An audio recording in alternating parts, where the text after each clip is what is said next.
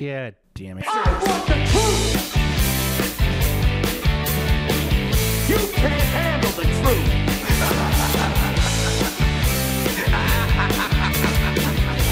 Face the truth. You'll set you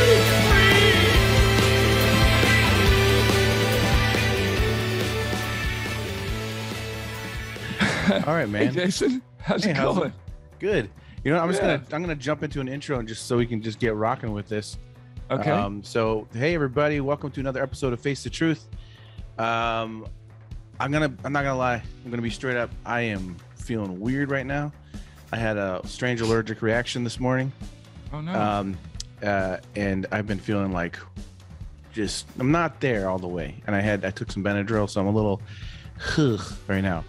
But I'm feeling a little bit better. But it's been a crazy couple days. My 1-year-old's had a high fever of like a 105. So it's been a rough day. Couple days in the Siler household. No, not COVID, which is good. I don't think so. Anyways, we haven't gotten the test back yet, but they're pretty sure that's not what it is.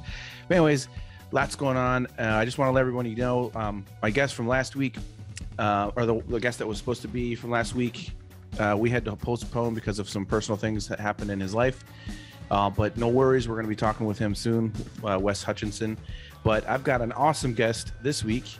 I've known Dan for years, just through originally the NCN and then now ISCA, the caricature organization. Super fun guy, talented guy.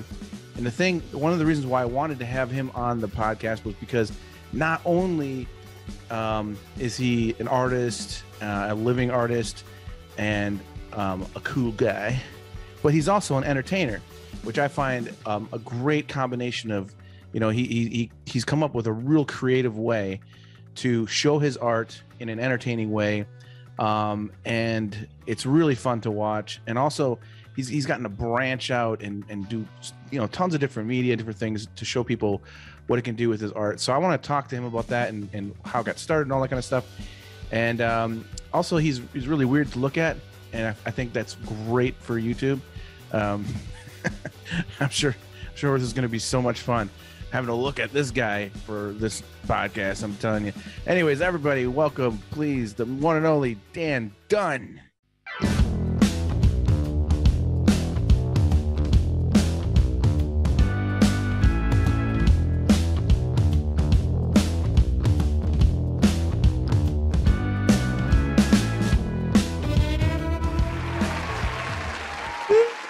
Like a Muppet cheer, the Muppets. Ah! Yeah, so the good guy couldn't come, so you're stuck with me this week. So sorry. Oh, no. Actually, he was supposed to be last week. So I took a week off because, he unfortunately some not so good things happened in his life. But he will have him on, and we'll talk about whatever he feels comfortable talking about. He's a great guy. He's a guitar player with Norah Jones and a bunch of amazing bands, and he's a producer and a musician and a writer, and so, but we'll have him on soon. So, we got you, Dan. My manager used to be with the agency that represented Norah, with Feldman and Associates. Oh, that's cool. Vancouver. Yeah, that's awesome. Yeah, I'm name dropping already, and I haven't even gotten started. Yeah, I got to hang out with her a few summers back. That must have been cool. So one of my friends is Corey Chisel. He's an amazing musician, singer, songwriter. And she took him on tour with them, and so cocaine. Cocaine. So we got to hang out with her and stuff, and it was really cool because there was. I'll tell this story when Wes goes on, but basically we did some surprise shows where they didn't say it was Norah Jones. People had no idea. She was just on stage the entire show playing piano, and she wasn't really singing all that much. She was playing with my friend's band. So this whole crowd, they have no idea Norah Jones is right. They don't get it. It was pretty cool. But anyways, how have you been, man? Besides the cocaine problem. Besides the cocaine, I can't get enough cocaine. No, I've been doing real well. COVID was really rough for us. And so I did some carpentry for a while and flipped a house that I owned, which gave us enough money to get through. And my son's been in the studio every day doing paint jam, and And we don't have the last few months. We're starting to get enough bookings to where it makes sense to keep the doors open. But it's to that point for us. But I'm excited about the directions. I'm starting to get into my fine art again, which I really haven't done that since college. I mean, to just come up with the idea of saying, hey, what do you want to paint? I don't know, Dan. Yeah. What do you want to paint? Yeah, let's paint that. Because everything I've ever done has been commercial art or caricatures or something where I had to fulfill something for someone else. Yeah. And when it was art, I was just trying to make good art, and that was wonderful. So I'm gonna see if I can sell that, which is like the hardest thing in the world I can imagine to do. But, Is it hard to slow down a little bit? oh my God, So that's used so to, funny. like- That is such a funny question. It's been better. It's been better now because I've had 2 years to wade into the slowdown pool, you know? Yeah. But yeah, when I was going, we should probably give your viewers a little background into what happened. But I remember things were popping in 2007, and I did 100 shows in 11 countries that year. And That's awesome. I was not ready. You know, I knew when I started, I knew how to paint. I'm a speed painter. That's what Jason hasn't told you. So the elevator. Well, I was going to get into it. Oh, I'm sorry. I'm just letting you go. Well, do you want? Go ahead. Yeah, no, I wanted to I wanted to, first of all, like, I was just looking at some videos before I had you on. And I rewatched the one with you on Jimmy Fallon, which was pretty awesome. It's pretty cool to see, you know, they're playing the Ray Charles music and how you're doing it along with the music and everything. It was really fun to watch that. And you know, and I should point out that Jason is also a very fine musician, played guitar in band for how many years? Oh, that was a different lifetime ago. No. Yeah, well, me too. My brother-in-law said I played the band for 10 years in a different lifetime. And my brother-in-law said, I've heard you play and I've seen you paint. I'm like, damn it. Yeah. No, it was. I want to be a player. You know, yeah, my music years. I mean, there's a chance I might do a new record actually with an older band. Oh. They've never stopped, and they want to do. They've been moved on to other bands and different things like that, but they want to do like a reunion record of our band from like 20 years ago. So I'm not opposed to the idea. So that might happen, but what What's I'm curious the name of your band? Oh, that one was called Left Out. Yeah, that one was Left Out, and there was another one with the same guy called The Blamed, and it was, you know, like kind of like hardcore, like punk, basically. You know, that's yeah. Have you ever heard of Rancid? The band Rancid. It was along those lines. I've got some in the fridge. Yeah. So it was kind of like that. But so what I wanted to ask you though, like to let everybody know that you're a speed painter, is I just wanted to maybe if you could set up a little bit of how you even got into that, and then, you know, because it's such an interesting thing to be able to, you know, it's like, I'm curious. I've got a lot of questions about the speed painting, but I guess you're trying to knock me off. You ready to go, huh? Yeah. But like I'm ready to go. But first, like, I would, you know, what got you into it? Like, what got you thinking about doing the speed painting thing? Because I mean, it did start off with, you know, first you did the live caricature thing, and again, you are an entertainer. You told me before that you've also did some stand up, so you know you're used to being in front of a crowd and entertaining. I guess I'm almost even thinking right now, just the idea of the fact that you were stand up and you did live caricatures. The live speed painting thing seems like you know, it's like what would you think would happen if there was some kind of a cult that would just, you know, if you were going to imagine a cult coming from Judaism, what would it be like? And you'd be like, oh, it'd be like Christianity. So right. Like, so, okay. so obviously so obviously the speed painting is like that cult like branch off of, you know, stand-up comedy and live caricature. That's what I'm imagining anyways. Well, I just dabbled in stand-up comedy. I did it, you know, it takes about 2 years to find yourself in stand-up and start to be really funny consistently. And that was about as long as I did it. And my wife just hated it because the only material, as you know, that I had as a father, was my kids and my family and suburban life and just making fun of that kind of stuff.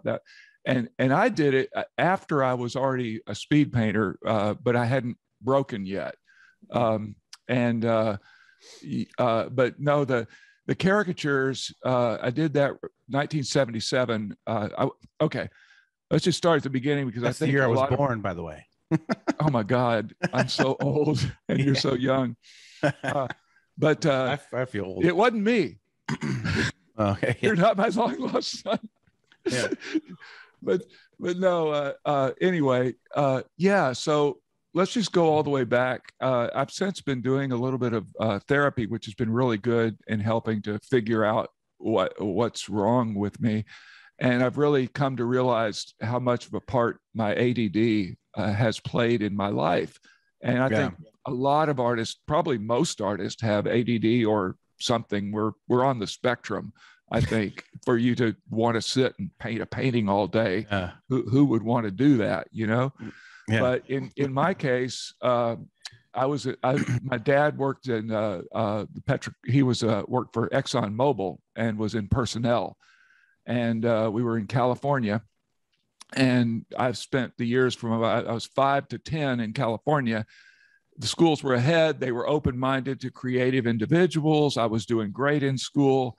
Moved to Texas. Everything's memorization. I'm a bad boy. You're not listening. You're not paying attention. They don't, memorize these times tables, all this. I started making bad grades from the 5th grade up. And by the time the 9th grade came around, it was the 70s. I was high all the time because I think I was trying to cope with everything. And I flunked the 9th grade. And it was devastating, because I was from a good family, whatever, a good family situation. My mom loved my dad, all this kind of stuff. I had every privilege you could have, but I was devastated, and I got into trouble. I got into more trouble. I was acting out in strange ways. And my dad was very smart. And when I got expelled from school for a little bit, suspended, he said, well, you're not going to sit at home and do nothing. So he took me to a psychiatrist, which was one of his old university professors at U of H. And they tested me with the, aptitude tests. And I was like acing the abstract reasoning and just flying through this stuff. And the guy said, well, Dad said, what are we going to do with this crazy kid? He says, well, I can't tell you. I'm a psychologist, but he's your kid. But if it was my kid, I'd probably get off his back and send him to art school. And that changed my life because I had identity. All of a sudden I knew who I was. I started drawing for the school newspaper. I'd go down the hall, hey, artist, I got involved in my church, and I'm not involved in church at this point, but I was into the whole evangelical scene way back then. And actually it was very good for me, I'll have to say, to have a social group that was with a new set of friends that weren't stoned all the time. And I had I was able to get my shit together, and it was very, very helpful, the community and everything. And I was singing in the choir and singing in a little ensemble and running track in high school and getting in the district finals, and just my life was changed. And so they begged and got me into Sam Houston State with an arts for art. And all of a sudden I found my people. And you know what that's like as an artist, right? I mean, when all of a sudden you walk into the ad agency or whatever, and you're like, we're on the island of misfit toys, we're all in here. Or you join the caricature network. It's like, oh my God, we're all like this. So that was the thing. And what's exciting now is my son is coming to me, and now he's studying to be a speed painter, and he's very good. And it's the same story. He's now found himself as an artist, and he's different in 2 years. His personality's changed. He's much calmer. He's accomplishing things. And I didn't know what I had in this kid. He's just brilliant. So it's really exciting to see art, and whatever it is, whether it's art, whether it's music, whether it's being an accountant, whatever it is, when you find your thing, man, it can change lives. And that's really beautiful. So now we're going to pass the plate as they reverently and silently sing. I'll get off the sermon, Yeah. Well, I mean, that's all nice and so on. No, but let's go edgy, right? But where did you come up with the idea though? Fair enough. I stole it. Of course, I stole it, and I started it because our family was upside down on credit card debt. Oh. There's the truth. There was an artist named. There you go. There was a guy named Denny Dent that was the father of this art form, and I was drawing. I used to do watercolor caricatures and do these real elaborate, kind of Mort Druckery, not as good as Mort, but that kind of more elaborate stuff in the studio as gift items, and I'd spend 10 hours on them or 20 hours sometimes on these, just with brush and ink and comic booking them out and stuff. And so I was working late, and Letterman came on, and Denny was on Letterman, and I freaked out, and he was painting Jimi Hendrix, and I started screaming. I had a little television I'd keep on the edge of my studio because with my ADD, it would kind of calm me down to have something happening in the room when I was alone. Yeah. I kind of need that,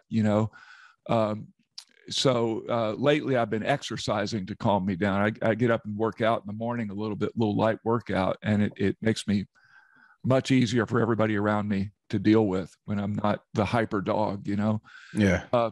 But anyway, yeah, so I was watching this and I started screaming, and my wife goes, "What are you yelling about?" She's in the kitchen cleaning the dishes or something, And I'm like, "Look at this guy. He's invented a new kind of rock and roll." This was like 1989, right? And he was starting to break. Denny, incidentally, if you ever see the Monterey Pops Festival, he is in the film, and he paints Jimi Hendrix on a brick wall with brooms. He looks like a bum walking across this alley. Wow. And then he sees a wall, and they start playing Purple Haze or something, And then or maybe it's the what dun, dun, dun, dun, dun, dun, dun, yeah. And he takes this stuff and starts painting, and it's Jimi Hendrix, and it's amazing. And so, but he used to do it upside down and stuff. So I started looking into him, and as the internet became a thing, I started noticing other people speed painting, and then I started noticing them being in the entertainment business and making a lot of money. And I said, "Wow, that's for me," And literally every summer, the drill, if you were a caricaturist, Christmas, you'd make a lot of money. January had teeth. You get into project graduation season and trade show season. Then summer in the East Coast, you can still make money in the summer. In Houston, nobody goes outside because it's hot. So you can either work at a theme park for minimum wage, which I did for 9 seasons, or you can, kind of starve. And we just really didn't have much money that summer. And so we were heading into it. So I took what money I had, I rented a mini warehouse, and I bought some canvas. It was supposed to be climate controlled, which meant 80 to 85 degrees, right? And I started rehearsing, and it was a 10 by 12 space. It was so small that I had to open the hallway. And fortunately, there was another empty space behind me, and I could get into the empty space to set up a camera, because otherwise I was too close to even video.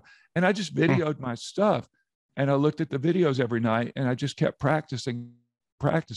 And it was about 9 months of practicing before I landed an actual gig. And then everybody I talked to, "Yeah, I'm going to be a speed painter. I'm going to do this. I'm going to do that." Just all my entertainment agent friends. I finally landed a gig, 4th of July. It got me on, my friends saw it and said, "Man, that's really cool." I painted Statue of Liberty at this thing. I got paid like $600 or something at this festival, and they put me on at 6:30 in the evening because I was an unknown act, and nobody was even in the place till 9:30, right? Yeah. For a fireworks show. So, but at least the other entertainers saw me, and this one guy got me on the news 2 days later, and I painted Statue of Liberty at dawn, 2 days, the 6th of July, I got good video from that and put that on, started building the website. That attracted views. It sat on the website for 2 years. And then finally we got a call, and it was this guy, and he was a Vegas producer, and they had a stage show. They had wanted to hire somebody like Denny or something, but they saw me and they said, "Oh, he can do it. And I bet he's going to be a lot cheaper." And so I didn't know how to deal with it. So I got an agent friend of mine said, will you act as agent for me? Because I'll give it away too cheap. And he negotiated a reasonable fee. And I got in the stage show. And then I was the closing act because I made the biggest mess. At first, they put me in the middle. And I said, well, I'm really a closer. And he said, well, Dan, I'm the producer. And, I'll decide who's the closer of my variety show, Yeah. And after we had one rehearsal and they saw the mess I made, they said, yeah, we're going to move you to the end. Yeah. So I was the big finale, and it got written up in the Atlantic City papers, and they panned the show kind of. They're vicious, and I'm in there bragging, to all the other talent, and it was amazing talent. I mean, they had, I'd never seen talent this good, and still the critics panned it because, oh, we've seen this sort of thing before. And they're talking about Mike Cabney, who's like a star of magic, and Tina Leonard, his wife, who's like a star of Broadway, and they're just like being jerks, But they wrote me up good, and I'm going around like Mike Wazowski, going, "Look, did you see? I'm on the cover." They're like, "Yeah, we saw it, Dan." I'm like, "Oh, not me," That's funny. That's awesome. So that went, and then with the video from that, my 13-year-old daughter, put it on YouTube because I didn't know how to use YouTube. And I just put up the video of Ray Charles and Statue of Liberty, 2 different videos, and they started going viral. And I didn't even know it. And people were starting to call us. And I'd say, well, that thing, I've had 150 views, and 100 of them were me checking it every day, and they're like, no, you've had 10,000 views. And the next day it was 40,000 views. And it ended up doing, the Ray Charles video ended up doing 13.5 million views. And then eventually, just recently, they pulled it because of copyright issues. So it's not up there anymore. So you have to take my word for it. But that was enough to get me on Ellen and Fallon. And that attracted a manager. And this manager called me and said, I want to be your manager. And I'd looked around the Houston area, and I was like, these guys aren't national. They're not going to get what I need to get done out of this. And this guy called and said, hi, I'm with Feldman and Associates. We represent Nora Jones, James Taylor, Brian Adams, this and that. We're the William Morris of Canada. And I said, well, Canadians are nice. Yeah. I can trust this guy. And he's helped me, Justin Suds helped me to have a career instead of be a flash in the pan. And I can't tell you, having a team, I can't tell you how many times said, no, we're going to do this and it's going to be great. And he's like, no, you don't want to do that. That's going to be a wrong direction. That's going to devalue your brand. That's going to do this. That's going to, and he's right, So yeah, that's awesome. That's really good. Yeah. So we got on Ellen. That's why I got an agent. That's what I love about my agent is that he does. I mean, I hate dealing with people and like the paperwork and the contracts and I don't, I don't want to I'm too nice to like I'll just say yes to things I shouldn't say yes to. Absolutely.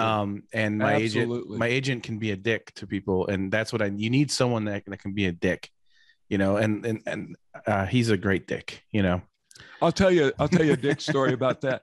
So I get on Ellen, right? I got on Carson Daly first, and that got us credentials that got us on Ellen. Yeah. And then once we got on Ellen, that got us credentials where we could get on Fallon. And after we did that, then we did Super Bowl pregame show, and then we did Nat Geo channel. Then we did Japanese TV, Turkish TV, Rachel Ray, Fox News in New York, which I'm not a big Fox News fan, but I've performed for their thing in Manhattan 3 times or 4 times.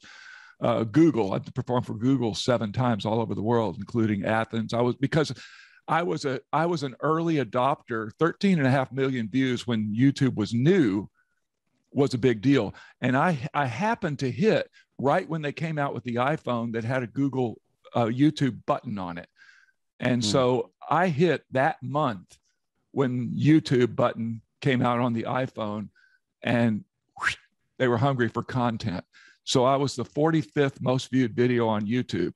And I know that because it said so on my video. It said, you are the 45th most. I was like, what the, it was crazy. And I mean, I remember Googling myself in that day, and Jason, it was insane. It just changed my life. And I'm still trying to figure out, that's why I'm seeing a therapist, It's like I'm still trying to figure out. It does things to you. It messes with you, and I'm like everybody's so different. I haven't changed. As Neil Young says, or not Neil Young, was it Joe Walsh? Joe Walsh. Life's been good to me so far, but I mean, I'm a minor. I'm nothing. I'm on the Z list. I'm not a household name, but it was enough that when I'd go there, I'd get the good gigs, and once you have that kind of stuff, everybody starts treating you different when you're on the road. And then you get home and I'm sitting on my garden tractor mowing the yard and I get to be me again. Yeah. And I've really tried to find that. And all I ever talk about around the family is my business. And I'm realizing, no, they want to talk to Dad. They don't want to know about the latest art project I'm on or whatever. You've got to find balance in your life. And when you get busy and successful, probably, as with doing Time magazine covers and stuff, they treat you a little differently, right? When you go talk to other artists. And it's just an illusion, right? Yeah. It's a construct, and you need it to succeed. You need that fame as an artist or recognition in some way, or you're going out for the lowest possible price and you're devalued by your clients. So it's a necessary evil.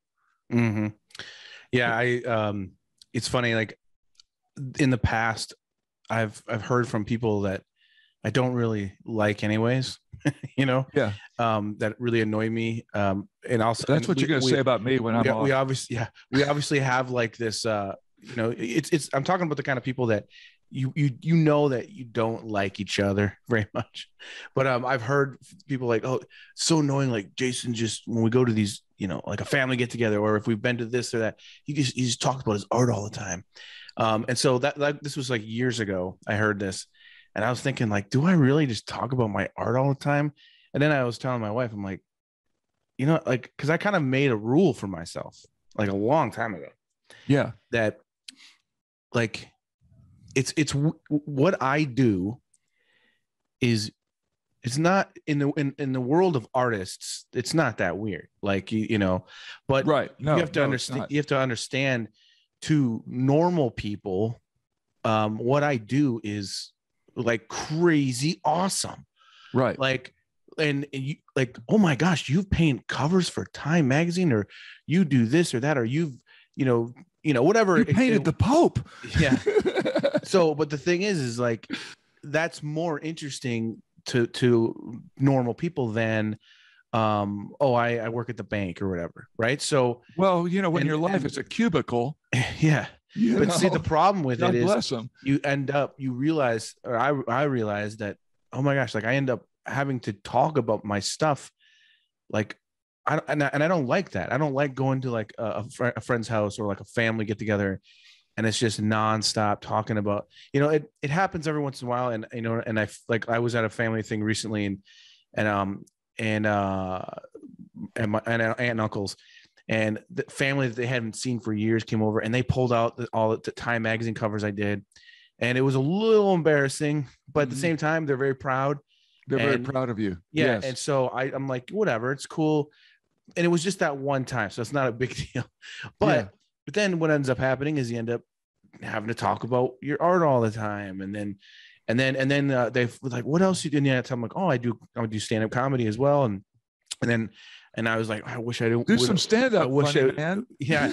And I was like, I wish I didn't say that, because no. Then I'm just sitting there. I'm like, it's like 2 hours. I'm just talking about myself, And so I have like a rule for myself, is I don't talk about what I do or what I've been doing or what I'm working on or anything until someone asks me first. And then even then I'm just like, I try to keep it short. The other thing I've been doing is I leave my phone in the car like all the time now. Like when I go to dinner, that's good. When I go to friends or family's house, I don't bring my phone with me, because it's a good way to get your phone stolen. Yeah, but man, it's a pet peeve of mine. Like, I can't stand like when I'm with people and they're on their phone. Yeah, drives me nuts. And like if I'm going to someone's house, I want to, unless and here's the thing: if someone wants, hey, show me your artwork, I'll be like, my phone's in the car. I don't have it with me. You can Google me or whatever, because I don't know. I don't know if this is like for my own mental health or just sanity, but like, I don't like to talk about me all the time, or like, or I don't like to be, if I'm at someone's house, I don't want to be on my phone checking things when I'm at their house, So like, that's been like the last few years. I've been like, I try to, it's funny. My wife gets annoyed sometimes. She's like, can you use your phone? Cause I'll ask her for her phone for something, like if I need to like, check something, and she's like, where's your phone? I'm like, oh, it's in the car. So sometimes it backfires, but anyways. But hey, you told me a brief story. I don't know if you carry if you want to talk about this or not. We don't have to. About your experience on the Ellen show. I was getting ready to tell you that. I wanted to hear about that. No, you gave me a little, like, give me the tip of the penis. I got a lot of, like, I want the whole shaft. I've been doing this 17 years now. It's crazy that time has passed. So I almost didn't get on Ellen, because when I got there, I wasn't quite ready for prime time, and I was nervous, and we're there in Burbank, and I get up and they wanted to run a full rehearsal. So I prepared 2 canvases, one for the rehearsal, one for the show. Okay. And we're painting Ray Charles, and they want me to do it to Kanye's Gold Digger. You take my money. Well, yeah, which is based on Ray Charles. It's based on Ray Charles's. You have to edit a lot of that song on Ellen, man. Well, yeah, I found a clean version. But yeah, she ain't messing with no gold digger, but she ain't messing with a broke bloke. Is it broke or broke? It probably is. Never broke figured that out. Yeah. Broke or broke bloke.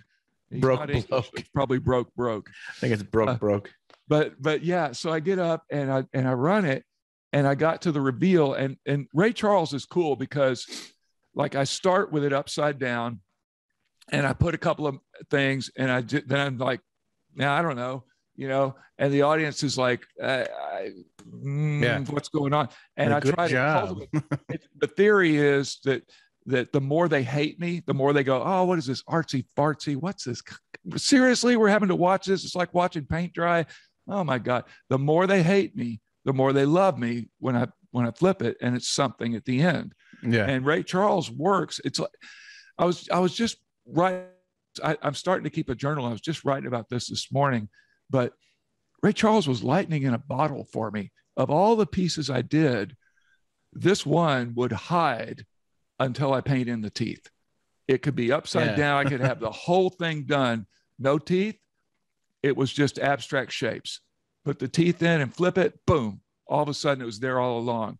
And I've got a few other pieces that are like that, but I've done hundreds of pieces, and there's maybe a dozen that are even close. And Ray Charles, I've been doing it so long that I've got a whole routine. So the music stops and I stop. And I'm like, everybody, clap, get them going, mess around and all. And I get to the hair and I go, da, da, da, da, da, da, da, da, and I play the piano riff while I'm doing his little, gray hair and stuff. So I've got a piece for everything. And finally I get to the thing, and I forgot to paint his teeth, and I revealed him on Ellen for the rehearsal. And here, and it didn't look good. And then I went, oh, silly me, I forgot the teeth. Oh, hey, oh, here we go. Yeah, and they were just like, this guy's not ready, And my manager says, yeah, well, why don't you go back to the hotel room, and I got this for now, and everything's cool. I'll call you a little bit. I don't know. I guess we wait, so I'll go to the hotel room. And he calls me, he says, yeah, they're not going to get you on today. And I was like, well, they too full? Did they overbook it? Yeah, something like that. He doesn't want to get me freaked out, So he's like, yeah, something like that. But, and then finally it comes out what had happened. And I said, man, I was just nervous. It's going to be fine tomorrow. I won't make the same mistake twice. He goes, I told him you've done Ray Charles 1,000 times, it's going to be fine. And I've got you on for tomorrow. No, I've got to be at University of Virginia for a halftime show tomorrow. We've had that contract for 6 months. He goes, We're going to get you out of that. You're going to stay the night in Burbank and be on tomorrow.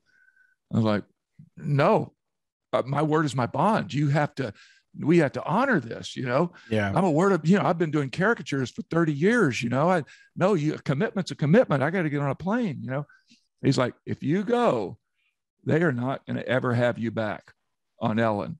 And if they don't have you on Ellen, I can't get you to the next thing, because word will spread in the industry that you fucked up on Ellen and that your career is going to be over. I was like, Yeah. oh, okay, I guess I'm staying, And he calls the guy in University of Virginia. The guy goes, so you mean to tell me that Dan Dunn is more important for him to be on Ellen DeGeneres than to fulfill a contract that we've had for 6 months with the University of Virginia? And my manager starts laughing and goes, yeah, that's exactly what I'm telling you. For my client's career, that's exactly the right thing. And we ended up getting on, and Taylor Swift was on at the second day. Tay-Tay. And I'm looking over at Taylor Swift, and she's back going, that's amazing. Just kind of watching. And that's what my manager said. She said, I didn't notice her. I was busy painting. But yeah, Ellen reran it twice during the summer. So I got 20 million views each time from the first, and then 2 times during the summer. And then that got me on Fallon, and one thing leads to another. But my fun. It's you awesome. want to hear? You want to hear another story? Or you want to say anything about that? Yeah. No, I was gonna say. I mean, that's got to be nerve wracking. Just to be on something like Ellen Show, anyways. But it's already a lot of pressure. A lot of people are going to be watching you, and you've got to perform. But then to have any, like, I'll tell it to you this way. The first time I ever did a real stand-up show. Oh yeah. I was super nervous. I had never done stand-up before. Right. I'm talking. I didn't even do mics, nothing. And a huge comic. I've talked about this many times in this podcast. Steve Byrne. He's a big comic. I had him on my podcast, and we had a great talk. And he said, "Hey, I want you. You got to try stand-up, man." He's like, you could see it in me. And he's like, he's like, I want you to open for me at the Chicago Improv. So, whoa. So that was the first time I ever did stand up, was at the Chicago Improv. But it was terrifying. And it was, and in a way, it's like, it's insane. It's like, it's insane that I did it. It's insane that I was like, yeah, sure, I can do that.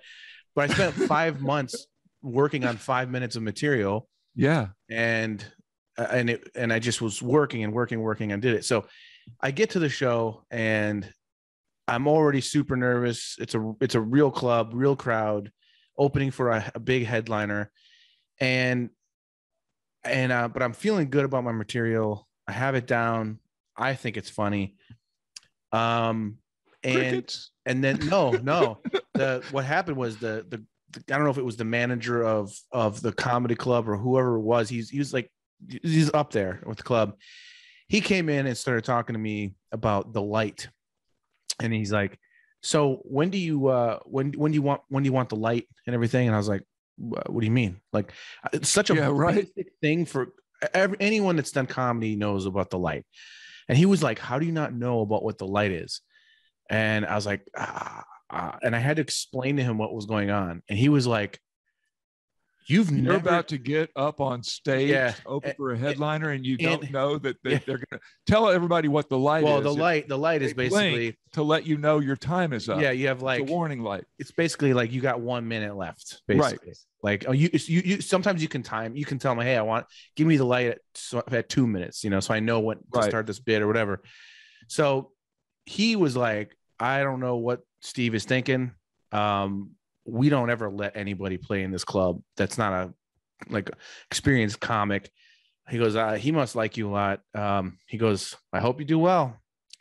And all of a sudden, everything, and I was just freaked out. Now I'm like, Now I'm like, pressure. All the wind was taken out of my sails. Yeah. And then they're like, then the guy that introduced that he was the host. He was like the host MC. He's actually a pretty well-known Chicago comic. And he introduces me. He's like, everyone, please welcome to the stage a very funny Chicago comedian, Jason Seiler. And everyone's like, yeah. And I'm like, this is my first show. Very funny Chicago comedian. Like I was getting in my head immediately, like, right. like I am like, was it running in slow motion? Like, very funny Chicago comedian. no, it was like, oh yeah, I was like, I grabbed the mic and I was like, I didn't even know to take the mic out and move the stand out of the way. Like it was, yeah. Like I did, but the thing is I didn't. I love this horror story because I've been, man. But it was just terrifying. So the first, I remember like the first time I go to open my mouth, it was like this, like that. But within the first 5 seconds or so, I got my first laugh like immediately. And once I got my first laugh, right, I was like, I just went for it, and I overacted. I hammed it up. That's okay. You can overact. Yeah, and it was great. Hold on one second. I gotta tell my wife something. The keys are in the bag thing next to the front door. We'll keep that in the podcast. It's real life. This is a real podcast. So, yeah, this is real. So, anyways, I did it, and it went really well. I got laughs everywhere I wanted the laughs, everywhere I needed them, and then I went backstage, and Steve goes, yeah, that was really actually pretty good. Maybe next time don't open with a masturbation joke, but he was like, but good. Then he asked me to do the next 2 nights. And then a year and a half or so later, almost 2 years later, he asked me to open for him 3 more times at the Chicago Improv. So I've opened for him 5 times now, because one of the nights I wasn't able to make it. But yeah, so I understand what you're saying is like that, like already being on something like Ellen is already like, okay, I got to get this right. But then like, oh, by the way, she doesn't know if she has any confidence in you after your mistake. That's exactly what happened. That's exactly what happened. Yes. Yeah.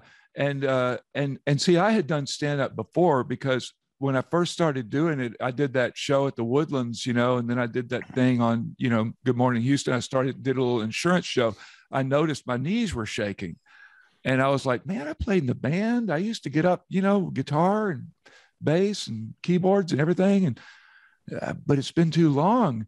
And I said, maybe if I do stand up, I'll come up with some material and I can do a painting and tell a few jokes, and do a painting and tell a few jokes, give me some material I could work into my corporate act. Yeah. But of course, when you're doing the comedy club, everything is fuck this and fuck that. And, masturbation jokes and poop jokes. And, you got nothing you can use. So a whole set, giving away my material. Yeah. And so I started doing stand-up, and man, I just would like I told you, I was telling you about it, but I would just, what is creativity? Where does it come from? What if the creativity meant for, I don't know, a televangelist somehow, or Jimmy Page, to inspire him? What if that actually went into a televangelist by mistake? Mistakes happen, and I just, there's a lady who's sure all that glitters is gold, and she's buying the stairway to heaven. Yeah. And all that. And I'd pace back and forth, and she's buying the stairway to heaven. And it actually would be kind of a pretty good little sermon. There are 2 paths you can go down, but in the long run, there's still time to change the road you're on. Just stuff like that. And I just goofy. Well, and then if there's a bustle in your hedgerow, don't be alarmed now. It's just a spring clean for the May Queen. And he just looked puzzled because it'd be so ridiculous, Oh my gosh. But just silly stuff. But and then I did things about my kids. I think I told you the one. I raised 5 kids. We had 2 bathrooms in the house. One was in the master bedroom, and and then in the hall. And 5 kids, getting everybody up, going to school in the morning. It was a madhouse. And I had 3 daughters. So tell you the truth, I'd just go take a leak in the front yard, wave at the neighbors, whatever. That's because my son was using the backyard. He was taking a crap in the backyard. Well, he likes his privacy. Yeah. And just stupid stuff like that. I wrote a parody about set to Bohemian Rhapsody. It was about my backyard and, you know, just mowing the grass and, you know, can't even remember it, just stupid stuff. But the thing it did was two things. There was stand-up comics were in the room, and like this one guy he toured with Cher for a while. Come on, Dan, my chemo brain. I just can't. I had chemotherapy 3 years ago, cancer-free now. Oh, awesome. But my brain's just, I get foggy. But Tommy Drake is his name. Anyway, he was saying that when I walk out on stage that I had command of the stage and that everybody gets quiet. And, you know, when you're performing for other comics on open mic night, if they get quiet, it means you're important enough for them to listen to. If you're not funny at all, no, stand-up comics don't laugh when you're in open mic night. They go, that's funny. Yeah. Yeah. That's kind of how they react. So they would get quiet for my set, and then I'd leave and just think that I was horrible. And they'd say, oh man, you were great. No, they loved you. Love that joke about this and that, you know, but it made me bulletproof. So by the time I got to Ellen, I was completely bulletproof. Yeah. But stand-up, I really recommend it or any kind of theater arts like that, because you get used to just dealing with the crickets, and it's like, you can't hurt me. You know? I think it's true. I think, like, for me, you know, I did the band thing for years. I'm a natural performer. I love to be on stage. I don't know what it is. It's just, I love the energy and you're needy. You're needy. Probably. You're needy. Probably. But we all are, brother. But like the you know, I noticed like for example, like the years of me doing the band stuff, of doing this, you know, being on stage, like my band mates used to freak out, like if one of their guitars are out of tune. I don't like the dead silence, so I would start saying shit in the microphone, and they're like, hurry up, tune your guitar, Siler's talking, quick, you know, he's gonna say some crazy shit. And so they learned to tune the guitar pretty fast. But it gave me, but you confidence. played lead and everything too, right? Sometimes. I was mostly rhythm guitar player. That's kind of what I was. And I played bass in a different band. But like I would screw my lead up. Every time it would be time for me to go lead, the band would be watching, because I'd get up and it'd be like, okay, I've been rehearsing this. We've done it in the studio over and over and over. Here we go. And then now here's Dan's solo. Like every time I would get stage fright and screw the solo up. And that's like Paul McCartney said, that's what made Paul a bass player. You know, he said, yeah, you know, so I figured I'd be better off at bass and let the other lead guitar. We had three guys that could play lead guitar, you know. Okay. So I'll just let George handle it, or John, they can handle the lead, you know. I'll just sit back here and play bass. I forgot what I was saying. Oh, well, what I was trying to say though is that it, you know, I recommend the stand-up stuff too, because like just from being in the bands, when I started to, you know, to get into my my caricature illustration type stuff, you know, the first few years was terrifying, because I had to talk to a lot of art directors, and and I was so afraid, and I didn't have the confidence. But you know, like once I went to New York for the first time, and I had to be forced to be in front of art directors and meet them in person. That's gotta be really scary. But that's where I realized, oh, these are just people, and I know how to talk in front of people, and you know, so that helped me to be able to, you know, to do it more. And the more I did it, the more I got better. And then eventually, you know, I started doing like workshops with schools and stuff like that, where, you know, after about 5 or 6 of those, I'm like, all right, I feel pretty comfortable in front of people. So when I eventually started doing the stand-up, it was it feels very natural for me.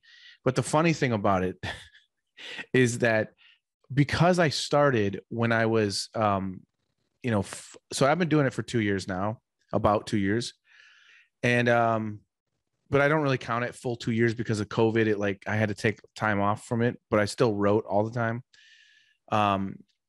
But basically, what I think I started at 42 is when I started. Yeah, I was 42 the first time I did stand up.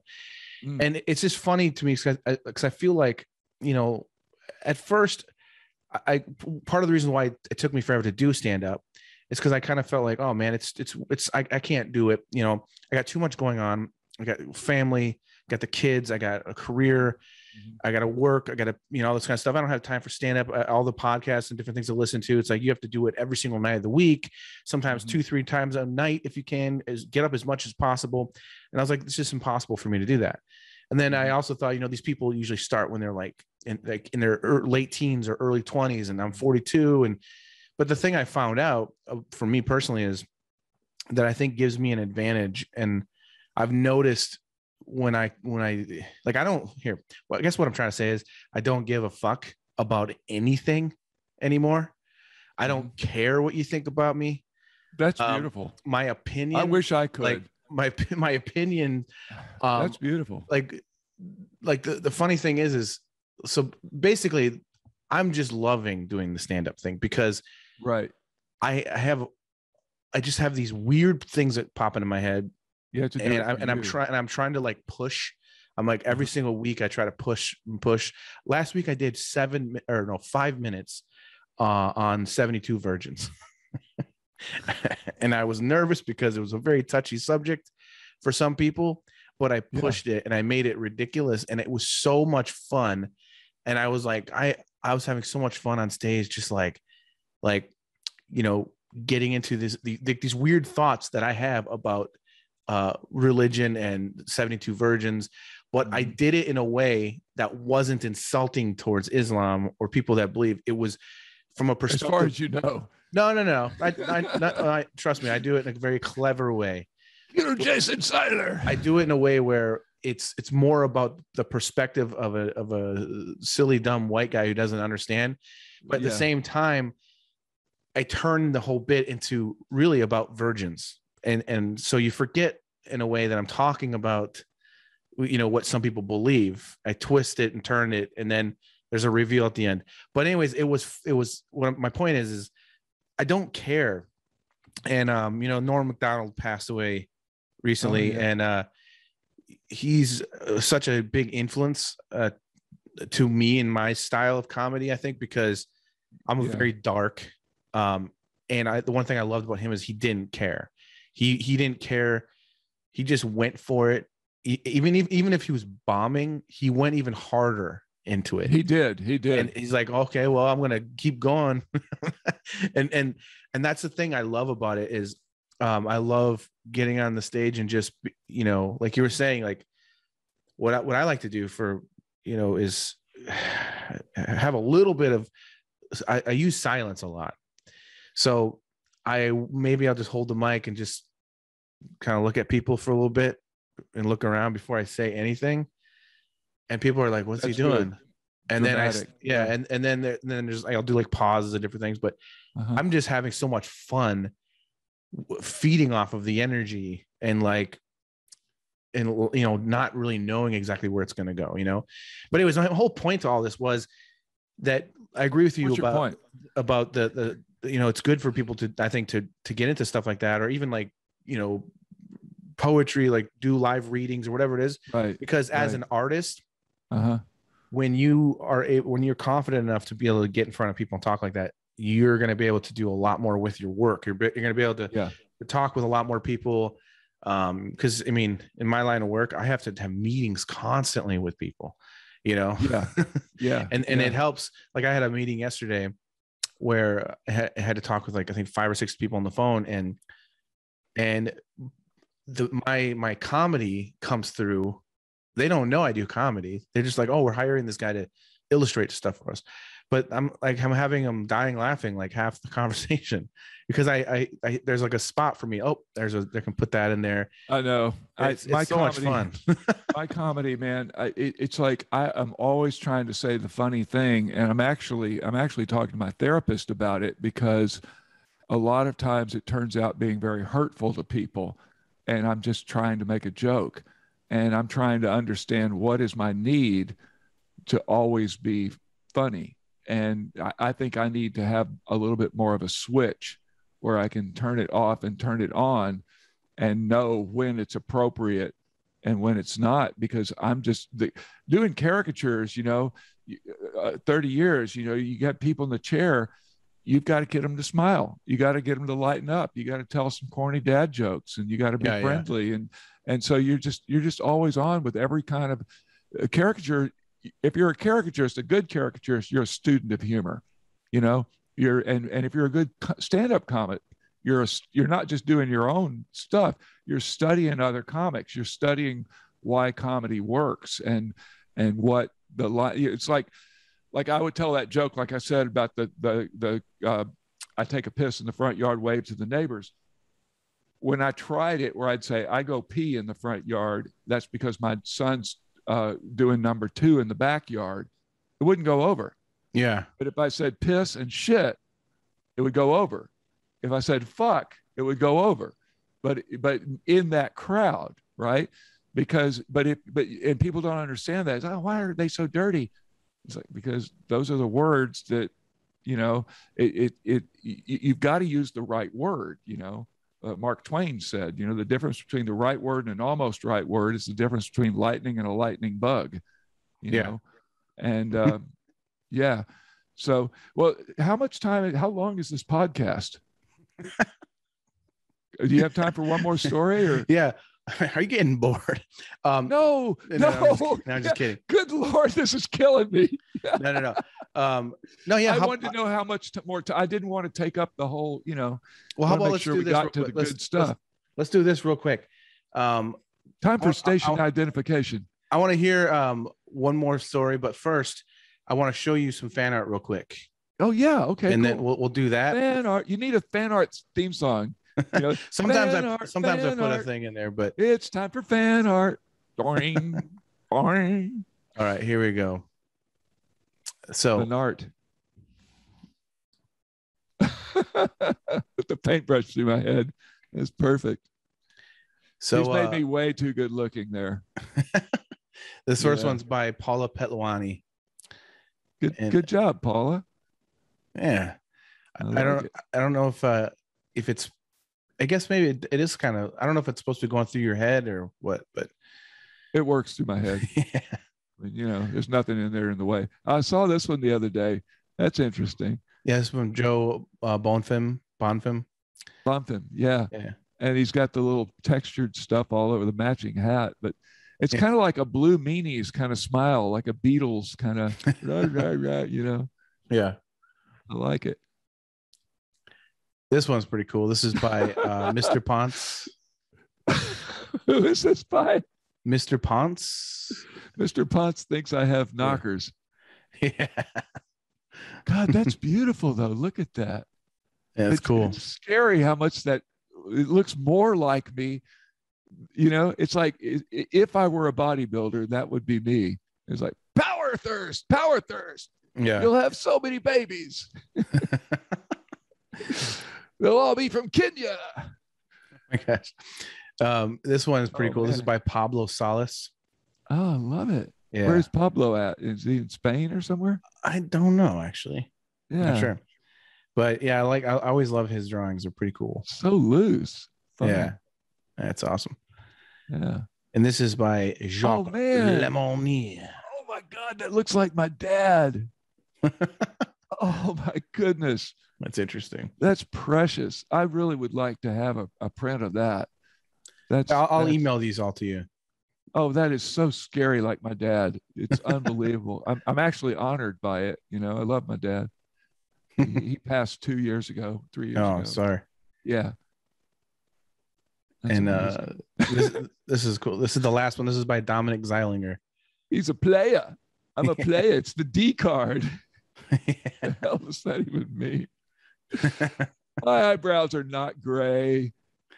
But they also probably don't float above your hat. They probably also don't float in my hat. Yeah.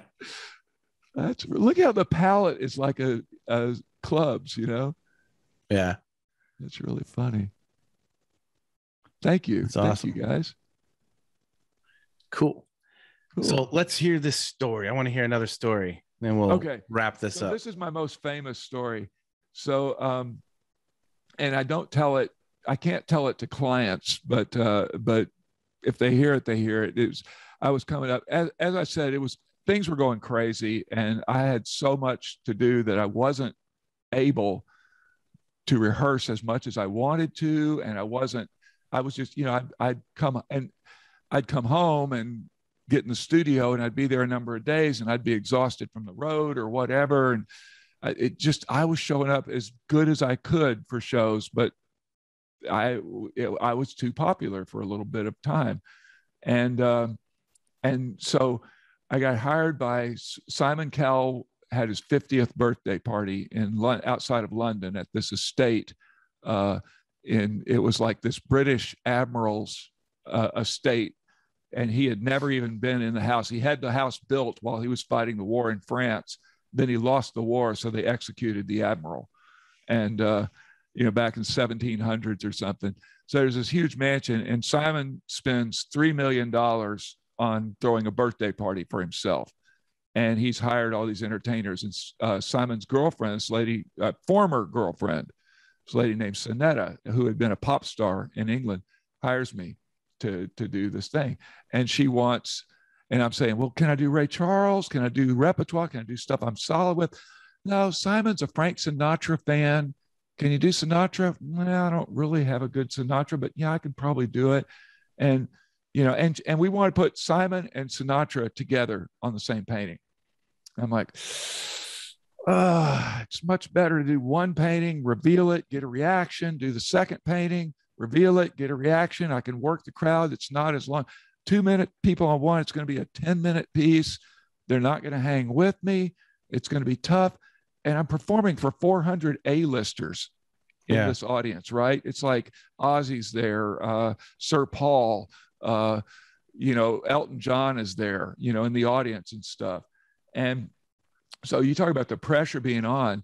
And so I start working on this, and I get this great idea of making this stupid little sign. I made like the Las Vegas sign out of foam core. And then I found this electro wire that you could make it like have lights flash on it. And I got all involved in trying to dress up my act for this big show. I got my ADD hyper focus went into, if I had this sign, I could do this painting. And then when the painting's there, the sign could come up from behind and it would flash and say, "Happy birthday, Simon." And I think I was compensating for the fact that it wasn't going to be really that great of a painting. And what I should have been doing is saying, no, don't do that. Get a good Sinatra, get a good Simon Cowell, nail this stuff, right? Yeah. So, but it was coming okay in the studio. I thought, yeah, I got it. But by the time you fly over there and you're jet lagged and everything else, and you come into this place and the paparazzi's there because you're going into the party at Simon Cowell's thing, and they look in the thing, who's that? Oh, he's a speed painter. Oh, we don't care. And off I go. And I get in, and they've got, the decorations are just set up there. There's a big room and there's a main stage, and then there's 2 other smaller stages. And they decide that they can't give me the main stage because it's going to make too much of a mess. So let me set up on the side stage. Okay, I'm on the side stage, and there's not enough clearance in the roof for the sign to come up over the painting at the end. So we have to walk it around. And now it ends up looking like the little thing in Spinal Tap, the little Stonehenge, little stupid thing at the end. It just doesn't go over at all. And there's party decorations blocking my view all over the room, all the table, lavish flower things. You can't see anything anyway. And it's a mess. And my tour manager comes over, guy Khalil Ashanti, a friend of mine was tour managing. And he comes over, he goes, "You're not going to believe what you have to follow." I'm like, "What?" He goes, "Well, you'll see." And I look up on stage, he goes, "Take a look." And there's a lady in a vagina costume. And she's like, it's like a vagina with her legs down there. And then she takes like a tongue on her hand with sequins, and she's going, "Ooh, ah, ooh," and she's dancing around stage. And it's like a Muppet with fur around the outside, black fur. And I don't care how big of a dick you are or how big you think your dick is, you can't follow a dancing vagina. No, you cannot follow a dancing vagina. And So the dancing vagina comes on stage when we're finally there, and everybody's howling and they just love it. And they wrote it up in the press, where the press said, Simon's mom said, "What's that, dear?" And Simon said, "I think it's a lips turned on its side, Mum." And his mom goes, or something. And so I just bombed with it, and I come out and I start painting and I hear people yelling, "Bring back the vagina." Oh my God. Oh, heckling me, right? And I'm just crushed, man. I'm just like, oh God, I'm so depressed. I've missed, if they would have let me do thing, or if I just would have worked on the thing more, if I just would have done everything, I was just beating myself up, and Earth, Wind and Fire is getting ready to go up, and I noticed they've got champagne backstage on the main stage, and I had to cross the back of the main stage to get back to the green room, and I'm back there, and I said to the green room lady, "Oh, do you have any wine? I'm ready for a glass of wine. Oh, certainly. Oh, would you like? Yeah, it's a glass. I said, "Oh, it's white wine. Do you have any red wine? Oh, we can probably get you a bottle, sure." So I'm drink the white wine. I drink a little bit of it. They bring me a glass of red wine. I trade it off. I get the red wine. I said, "Can I take the bottle? Take it back to my wife." Now I'm walking. I'm still high on adrenaline, from the performance. And I walk back off across main stage, and I'm talking to a Frank Sinatra impersonator. And I got a glass of wine in one hand, bottle of wine in another. I've only had one drink of wine, but I look like the tall Texan. I've been performing and I'm on adrenaline. So I look like I'm hammered, right?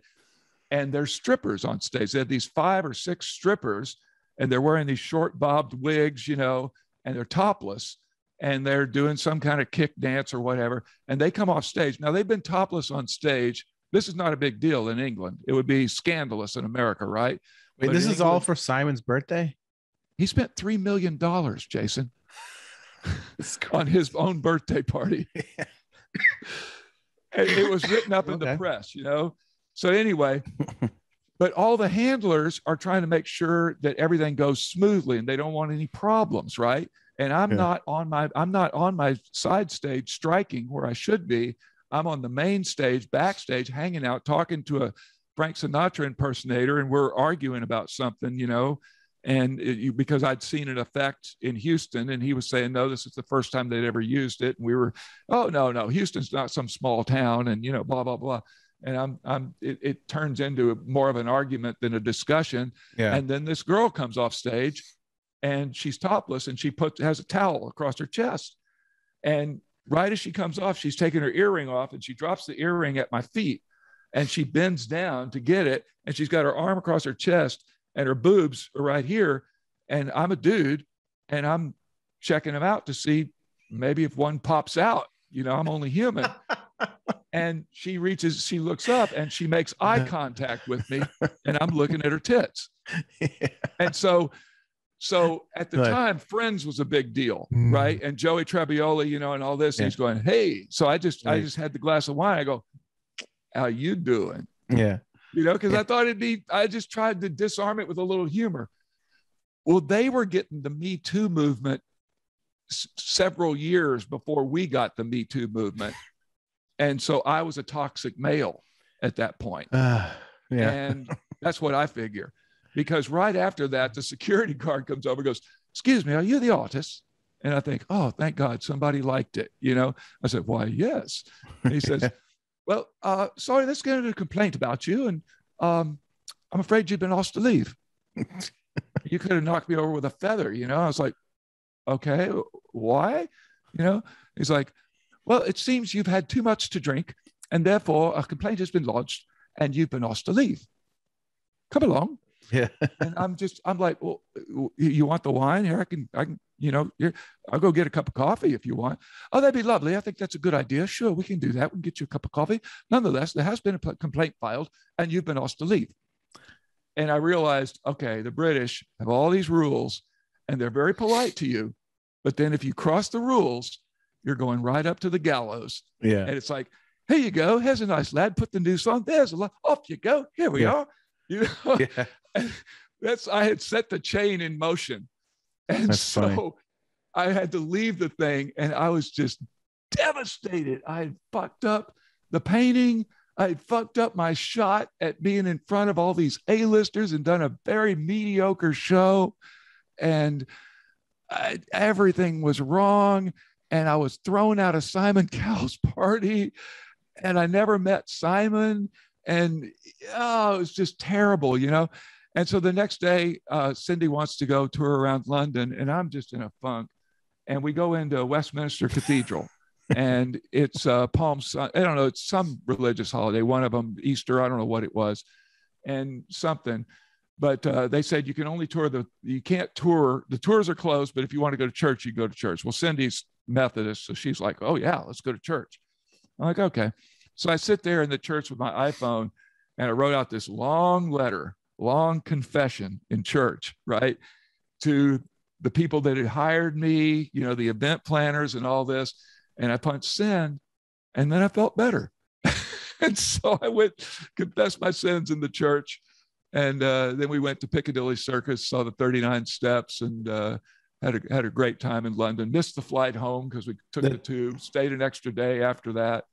Just had a great time. So that's my Simon Cowell story. So now, that sounds terrible because I've been thrown out of better places than this. I can use that line. Hey, I just got a drawing sent to you just now. Oh, okay. For the potty podcast. The potty podcast. For the potty podcast. So I'm gonna try to. I'm literally just talking to the guy right now. So I'm gonna try to show you what just came in. Okay. And it's by Mariam. So let's one more real quick, and I'm gonna tell him. Oh yeah. Yeah. So that was one that picture that was taken from. I was performing for Oprah, and I thought, oh, big deal. I'm going to be on Oprah, you know, this thing. And she's doing a traveling show. She had come to Houston, and they put us out in a tent in the parking lot, and almost nobody saw the show. And it was super hot, 90-degree weather. And it sounded like, yeah, I'm going to be on Oprah's traveling show. And it's like, you on main stage? Nah, kind of out in the parking lot. Nah, there's nobody really here, you know. But so I had looked at the camera, and that was my Mike Rowe impression, that particular face. I'm a big Mike Rowe fan, so I was making my Mike Rowe face. That's funny. That's awesome. You know, it's funny, the Simon Cowell thing, because I was going to ask you earlier if you ever tried trying out for America's Got Talent with this. Because... Oh, I didn't make it. Oh, really? Well, here's what happened. Yeah. They came to Houston, and I went, and my agent couldn't come down to keep me out of trouble and keep me from saying the wrong thing. And I showed them the video of Ray Charles, and they said, yeah, we don't want to make a mess for the rehearsals. So yeah, you're definitely in, you're going to be on, you know, and this is wonderful. So go in this other room. There's cameras around there. They're going to come around and ask you some questions and this and that. And I'm in this big room with a bunch of people, and the camera guys are just going around talking to potential potential people, just looking for B-roll and stuff. And they come around, and they're asking me questions. And at this point, I've already done a lot with my career, and I'm kind of full of myself, you know. And they come around, and I start going, they say, well, what do you think if you win America's Got Talent? And what they want you to say is, golly gee willikers, I sure hope I get it, because my dreams would come true, you know. Yeah. And instead, my manager's not there to coach me, and I'm just like, well, you know, I've been around the world, and I've painted, you know, Sir Richard Branson, and I've done this and I've done that, and, you know, and so this will be a nice little feather in my cap. I'm really looking forward to it. It'll be nice, you know. And I go home, and I think everything's all well. And my manager calls me, he goes, what did you say to them at America's Got Talent? And I was like, what? I'm going to spend $1 million on cocaine. I'm going to buy all of it. Yeah. All of the cocaine is going to be mine. Cocaine. Yeah. You see this? I won't have two nostrils. I'll have like just one big one. Just one big This will be gone. And it's be like. Anyway, so he said, well, they said dandunn cocaine. He repeated back to me word for word that they said, well, we wanted to hire Dan, but you know, he's been all around the world. He's drawn Richard Branson. He's done this. So I think he's a little too big time for our show. So they passed me over. The next year, David Garibaldi gets on and he goes to second place. And he's worth it. I mean, he's really, really good, Yeah. that guy. I have nothing but respect for David Garibaldi. I'm not trying to slight him at all. He did a phenomenal job and he's a wonderful artist. But anyway, so that happened. And then later I did America's Got Talent. They had a stage show and my manager was producing the America's Got Talent show and doing stuff or was working with the people to book things. And I ended up getting hired to do the show and be an audience plant and just say, I've got talent, because David didn't want to do the show. And I really regret it now. Looking back on it, I saw it, oh, here's an opportunity for me to go credential being at the Venetian. And if David Garibaldi is listening to this right now, I'd like to publicly apologize to him, because it ended up being a really shitty thing for me to do. And I should have seen that for what it is. And I should not have gone there and done that. And I mean that from the bottom of the heart, David, if you hear this, because I respect you and you're a wonderful artist. And they ended up firing me for 3 days after I had moved my studio to Vegas, because I wasn't on the show anyway. So it was actually one of the more painful experiences I've been through. And if I had it to do over again, I wouldn't have done it. So there's that for what it's worth, if he ever tunes into that podcast. So anything having to do with Simon Cowell is not good memories, basically. No, Simon's all right. Simon's all right, but the contracts were really scary. Yeah. I mean, they own you in perpetuity throughout the universe is the way the contract is written. Oh, really? And that was part of David's problem, I think, with reading the contracts. It was certainly part of my problem. And I may have acted out subconsciously. So like, if you win America's Got Talent, you're locked into them for they get percentage of everything. Well, here's the thing. Contractually, yes. In reality, they're looking for a music act, or they're looking for maybe Terry Fader in Vegas, the ventriloquist. They're looking for things that they can plug into the standard show business system, that they can help a person have a career and take a percentage. And there's nothing wrong with that. They're saying, we're going to be your agent, right? I see. Okay. Yeah. But that's what I assumed it was going to be. But 99% of the time, either you don't win, or Simon will just look at somebody and say, I really don't know what to do with you. So good luck. It's been nice working with you. And you're under no obligation at that point. But they set the contract up to be that way. And I was reading the contract and got freaked out about it. But that's really the thing is, it's a weird business, but they have the ability to really give you a solid career. There's nothing wrong with what they're doing. But I had already had my own career and all this. I'm not against going on America's Got Talent for people to do it. I think it's been a wonderful opportunity for a lot of people. My manager produces the America's Got Talent traveling stage show that I was in. Now he produces that show, or he did until COVID. And, it's a good show. I've got to be very, I talk too much, and I'm not, this is inside show business stuff. But they're just people trying to make a living. Yeah. At the end of the day, just like an agent, any kind of agent, any kind of thing, it's how the business works. Well, the America's Got Talent can do great things too for comics, because I know like my friend Tom Cotter. Do you know Tom? It sounds familiar, but I'm not sure. Yeah, did he win or come in second place one year? I don't think a comics won yet. That's what I was going to say. Is Josh? He was second place. Josh Blue just got third place. He lost to Olati Dogs. He lost to a traveling circus dog act, which was a great dog act. I know them too. They're amazing. They are. You lost to some dogs.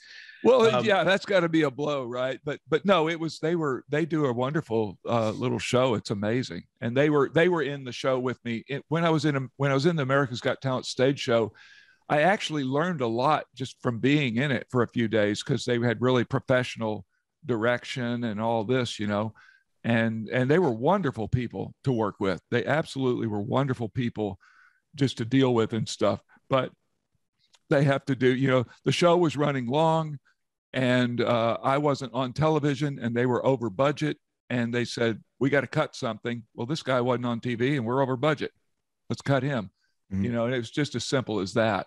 And the reason I apologized to David was because, it's just, he didn't want to be in the show. And I kind of jumped on, well, I'll be in the show. It was just kind of a shitty move in retrospect. That's all. Sometimes we make bad decisions, Yeah. No, I know. Yeah, for sure. And I'm going through some things now with my life, ever since I had cancer, I'm really looking at my life and trying to get as much right as I can. It's like I realize now how finite life is and how short it might be. And I'm healthy. I had bladder cancer. They removed my bladder. I have a neobladder. They took a part of my intestine, built me a new one, plumbed it through my urethra, so thing normal function. And I have a very normal life, and I expect to live for a long time. I quit drinking because my doctor said, I said, well, I probably should tell you I'm probably an alcoholic. And he said, those days are over. And he shook my hand. Nice Jewish doctor. And I needed somebody to do that. So it was helpful, so I don't really drink. I mean, I might take a sip here and there once in a while. I'm not like an AA guy that's like, oh my God, I broke my record, or anything like that. But, it's, I'm enjoying sobriety. That's good. Yeah, it's good. Yeah. That's why I work out, because I get a lot. I mean, I just do a little, lift a little weights and walk my dog and stuff like that. But it really helps me be balanced and focused through the day, just to get a little bit of the blood moving in the morning, Yeah. No, it's good. Especially like for me, like I sit all the time, just on deadline. So I got to try to make myself get out more and do, I try to take my dog for walks and that sort of a thing, but that's a good thing. Walking is one of the best things you can do. I try to every day go for good old walk, but the dog needs it too. The dog, he does. He's the worst though. Oh, what's he do? Oh, he's just. I love my dog, but he's like he's a boxer. Oh, I used to have a boxer. He's the sweetest. Dogs. He's like super nice, sweet dog. Protected for you. Well, no, he's an idiot. That's the problem. I think he's got brain damage or something. I'm serious. No, how old is this dog? He's been this way. He's 6. He's 7. Okay. I've had him since he was 8 weeks old. Brain damage. No, he is the dumbest dog in the world. No, you just don't understand him. No. I understand him really well. He's trying. I gotta wrap this up. And before I go, I want to just let people know where they can find you on the socials. And then paintjam.com, Facebook Paint Jam, TikTok Let's Paint Jam, Instagram Paint Jam, all that. It's all Paint Jam. Paint Everything. Jam, or if you Google Dan Dunn, if you want to just see the video you and I were talking about, just Google Dan Dunn, Jimmy Fallon. That's the best video. Yeah. Cool. That's so awesome. Thank you so much for joining me, man. And everyone, check out the links. You got to check out the videos. They're really cool. The Jimmy Fallon one's awesome. I know you're saying bye, so I won't go into another story. It's okay. It's all right. It's all good. I really have to go take a poop. So it's been great. It's been great talking with you, man. You want answers?